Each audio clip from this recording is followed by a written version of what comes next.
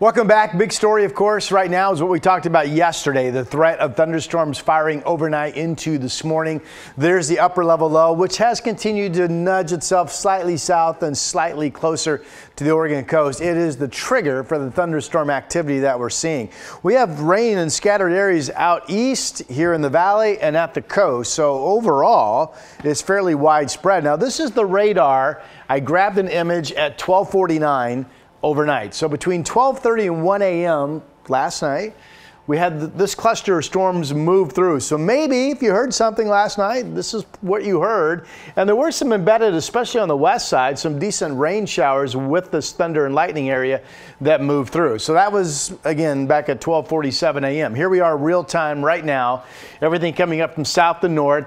Big cluster of storms has been hitting the coast, although you folks are starting to calm down right now, with the main action being this batch of storms that's lining up on the west side of I-5. So Corvallis, good morning. Albany, you've had some thunder and lightning in the area.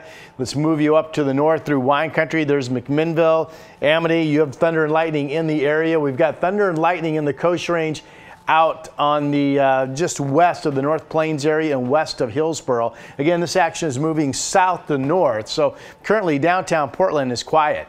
Everything I just showed you on the radar is expected to fizzle and or move north out of our area through mid-morning. So here we are at 9 a.m.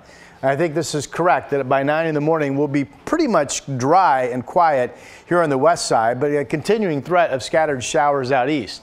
Now later today, Futurecast doesn't show much, but Futurecast, remember, did not do well. It did not show the thunderstorm clusters that we're getting currently. So I believe 5 p.m. today, any of these white spots, these are cumulus clouds, will have the possibility of turning into a spotty thunderstorm. That's later today and this evening, so keep an eye on that.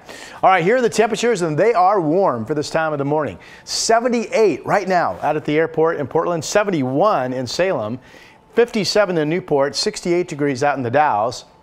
Some of our live cameras have caught some of that lightning. This is the Wells Fargo camera looking to the east, so we're not seeing any lightning in this area right now. 78 degrees is the temperature. Here are the numbers for later today. And again, with that spotty storm chance redeveloping potentially. 90s up and down I-5, 60s, 70s at the coast, mainly 80s out across the east. And as you look at the 7-day, 92 today, a dry day tomorrow, 95, a spotty storm chance late day Sunday.